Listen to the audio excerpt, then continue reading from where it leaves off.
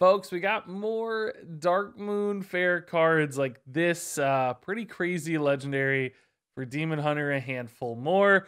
This is Il'gynoth. Scary old godsy dude here for Demon Hunter, and a pretty scary card, I think, maybe. 4 mana, 2/6 with lifesteal, and your lifesteal damages the enemy hero instead of healing you. So taking something defensive and making it hyper aggressive.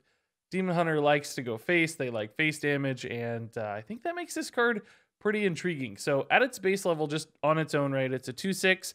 What that means is if it attacks the enemy face, it's going to deal its 2 base damage. It's going to try to heal you for 2 with lifesteal, but because of its effect, it's instead going to hit the opponent for an additional 2, kind of making this a 4/6 when it attacks face. Now, on top of that, if it's just sitting there defensively and your opponent, say, trades like a couple 3/3s into it, it's still going to deal face damage even though they're hitting it with minions, because each attack, it's going to try to heal you for 2 and deal some damage. So if your opponent is using minions at all to clear this, it's probably going to deliver a little bit of chip damage. In a way, it kind of reminds me of like Wrath Spike Brute in that regard, and that Wrath Spike Brute can deal damage to the opponent's face and their minions when attacked. But if it's cleared efficiently, it doesn't do much. Now, Wrath Spike Brute's not an exciting card at all. I don't think Il'gynoth at a base level would be either, but of course, he's not the only lifesteal card available to Demon Hunter. Primarily, I think we have to talk about Eldrazi Warblades, because Eldrazi Warblades is a lifesteal card that also scales with weapon damage buffs. We've all seen those scenarios where your opponent plays Eldrazi, Twin Slice, Second Slice, Chaos Strike, Hero Power, and they heal for seemingly 1 billion damage, and that helps them stabilize the game in like a Soul Fragment Demon Hunter list. If they do that now with Il'gynoth on board, maybe they don't care about healing you. Maybe they just care about doubling the damage on their Eldrazi Warblades. So it's, 2 at a base. Let's say they add 7 via that combination I mentioned. That's 9 damage on the Eldrazi Warblades being doubled up to 18 with Il'gynoth, because it's going to try to heal them for 9, and instead it's going to deal that extra 9 to the opponent's face. Now, of course, you have to have Il'gynoth on board, so you're spending 4 mana presumably in those scenarios, but I don't think that's impossible to do. Load up your Eldrazi a turn early, Il'gynoth and a handful of weapon buffs. You can go completely insane. You can still Blade Dance to clear the opponent's board. So this seems like a way to pump out tons of damage. Of course, it comes at a little bit of risk. If you're not healing as much, maybe the opponent kills you. But as the Demon Hunter player, you'd have that luxury to decide. In some matchups, you might value the lifesteal and you could play towards that. Other scenarios, you need the extra damage, and Il'gynoth provides that opportunity for you. So it seems potentially quite scary. And of course, there are other lifesteal cards as well. Not many that are currently run, like Soul Cleaver, Ashtongue Battle Dude, whose name I can't remember exactly. But we also have I-Beam, which is pretty common in Demon Hunter lists, or at least used to be less common today. But I-Beam's a fantastic card. You could even see some scenarios where it's like, man, I'm just going to use I-Beams to deal a ton of face damage. Run like a Moarg Artificer, run I-Beam, deal 6+ damage to the opponent's face. A couple Moargs, you could start scaling it like an OTK combo almost with just your I-Beams. So there's like 3 or 4 different ways to take this card. Base level, Eldrazi shenanigans, new lifesteal cards on top of things we even know about. I-Beam combos, like, it seems like it's got a lot of play here potentially. Is it going to make its way into every Demon Hunter list? No, it has to have the right complements, but could we see that Eldrazi Il'gynoth weapon package make it into most Demon Hunter lists? I certainly think there's a lot of potential there. All right, so next up here is Ring Toss for Mage, and I feel really bad for this poor turtle, man. That corrupted artwork is hilarious, but sad a little bit here. This is a 4-mana spell. It's going to allow you to discover a secret and cast it, and then if it's corrupted, and just a reminder, to corrupt a card, it has to be in hand, and then you play a card of a higher cost. So this has to be chilling in hand. You play it, a 5-mana plus card. It gets corrupted. Once it does, it will then allow you to discover 2 secrets and cast them. So pretty interesting card here, because at a base level, I definitely don't love the Ring Toss. It's just like distinctly worse than Arcane Keysmith that we saw in the past, which was a fine card. Not in standard anymore, but totally fine card. That was a 2/2 that allowed you to discover a secret. So you got basically the onboard minion upside. That felt like a pretty good stopgap card in many cases, just kind of playing in the mid game with nothing else to do. It felt solid. In this case, without the 2/2, I don't think Ring Toss feels nearly as good. A 2/2's not much, of course, but it helps trade into a 3/3 ping, etc.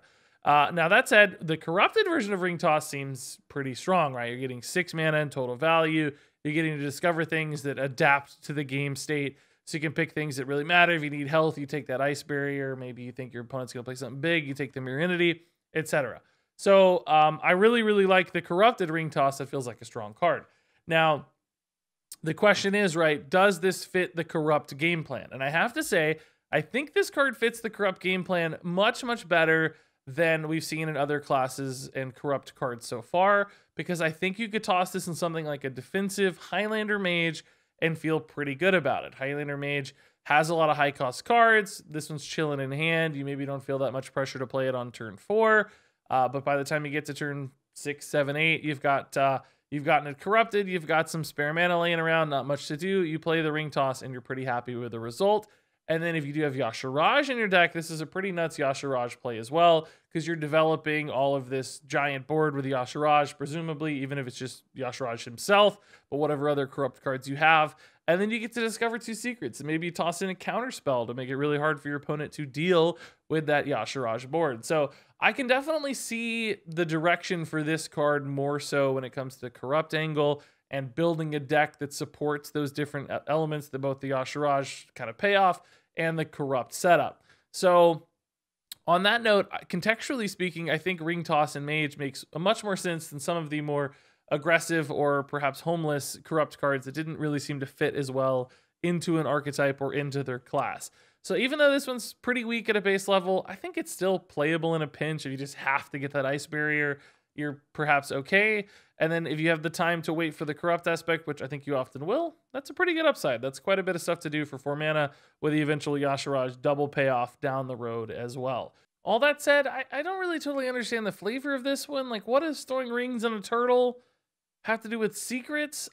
I don't know totally. Maybe the rings are shaped like circles and they're colored like secrets, I guess. Yeah, there are like pink, yellow, green ones. I don't totally understand the flavor, but who cares?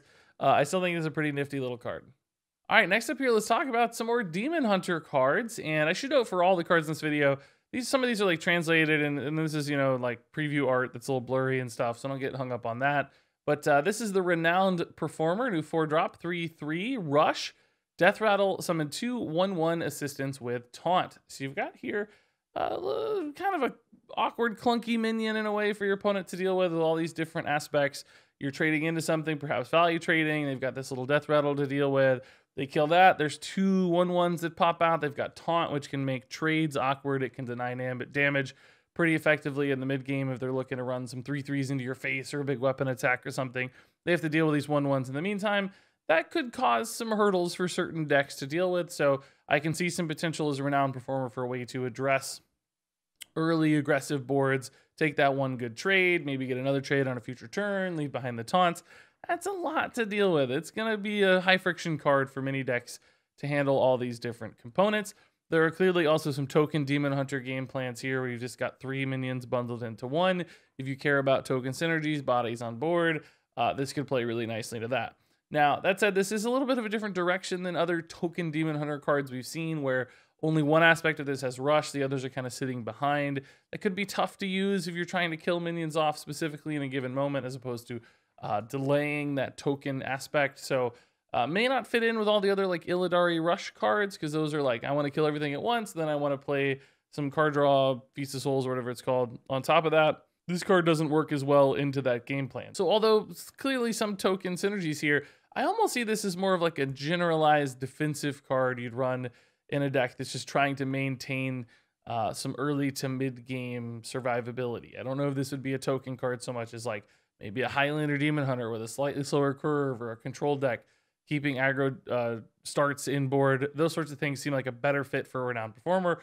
All that said, despite all these different angles, I don't know if there's just enough output in this card. Like, it feels fine, but it doesn't feel really strong, which good outstanding Hearthstone cards today that get played usually feel kind of a little bit broken. this almost feels a bit fair in a way. So I think a totally fine card. I could see it popping into that Highlander list. I do not think most Demon Hunters, as they are currently seen, are making room for this one right now, but a completely acceptable card otherwise.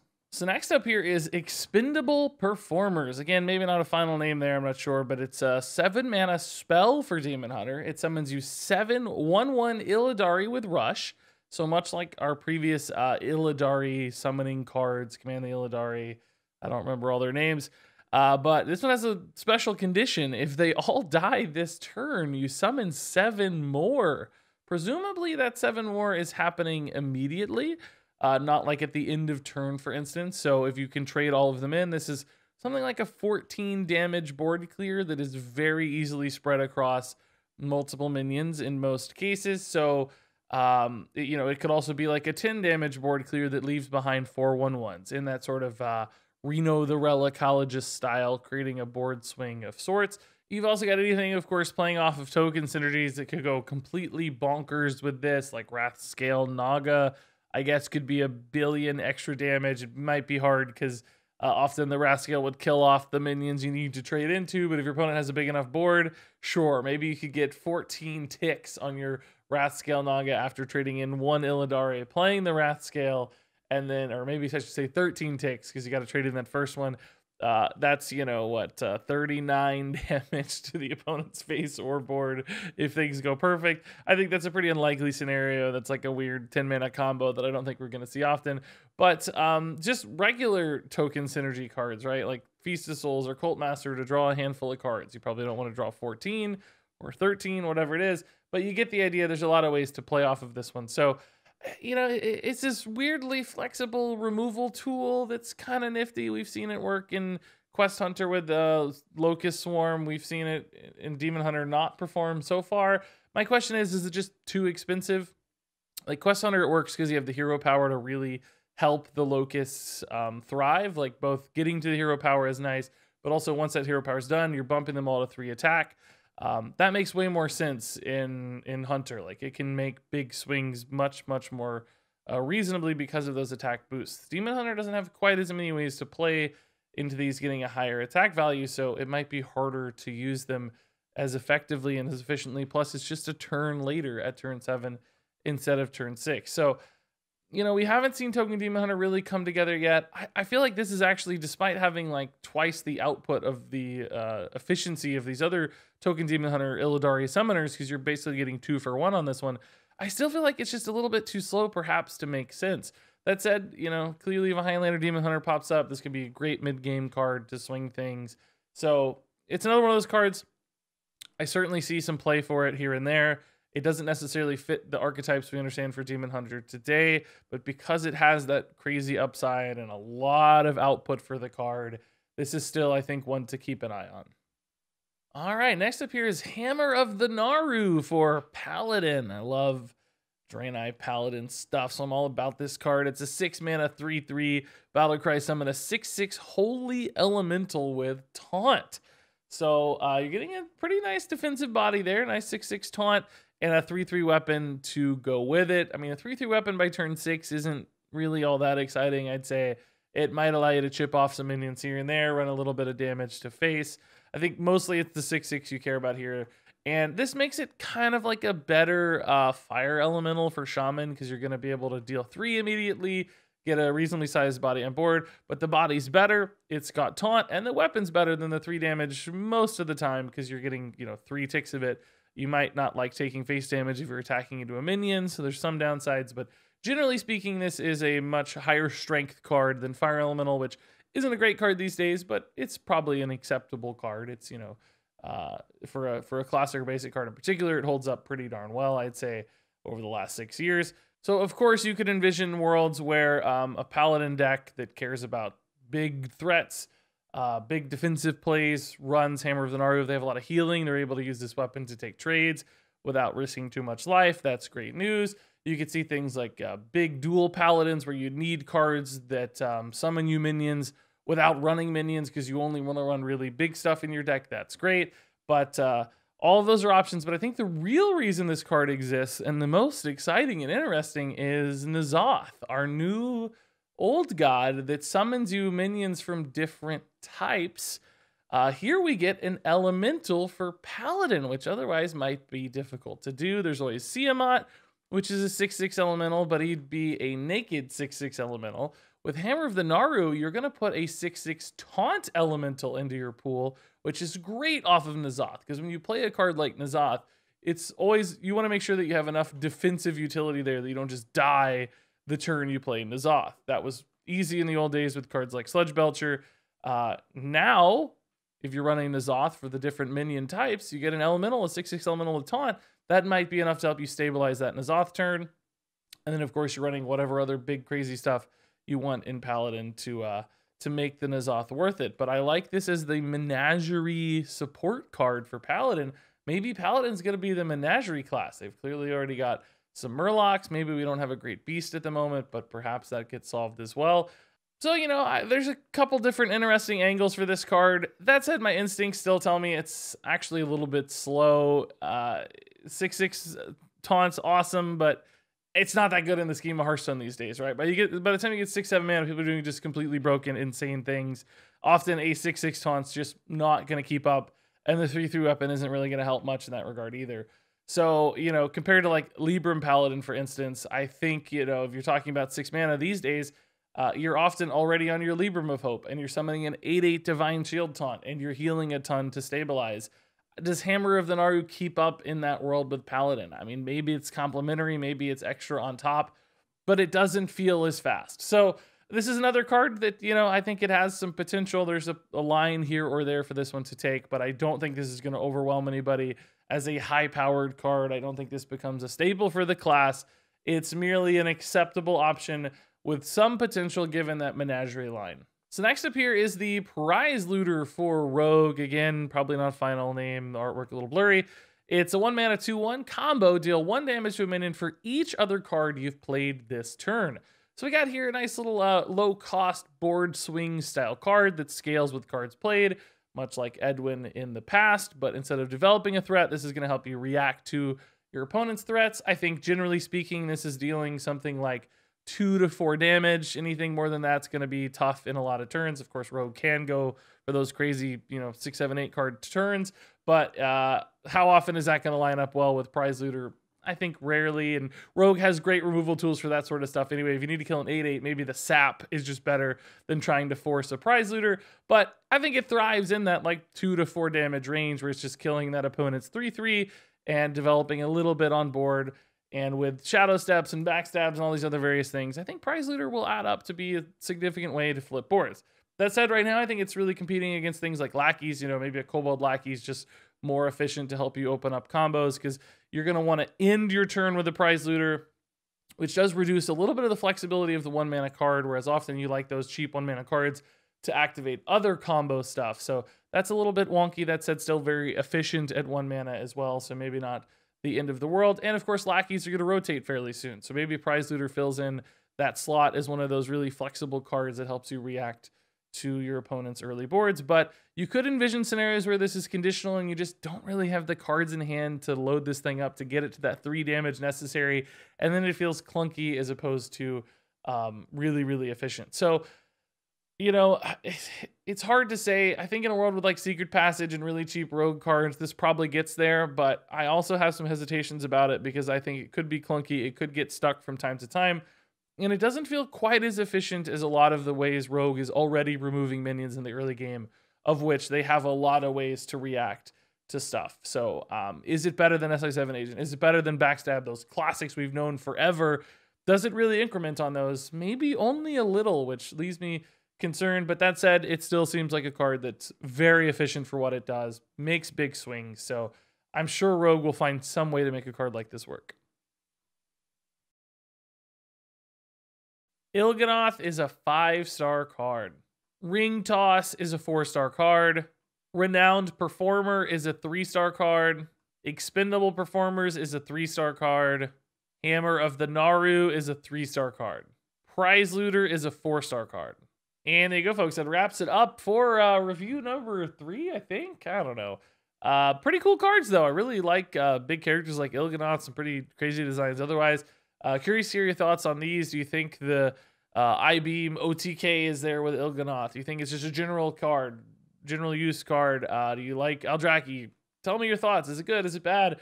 I want to hear it all. That said, also stay tuned later today for my own card reveal. Pretty interesting card. Nothing crazy, but I think at least something to talk about with that one. Should be a lot of fun. So all that said, thanks as always for watching. More reveals, more reviews, all that on the way. Subscribe if you want to see that stuff. My God, it's the best deal in town. It's free, and you get to see this beautiful face every day. That said, thanks as always for watching, and until next time, game on.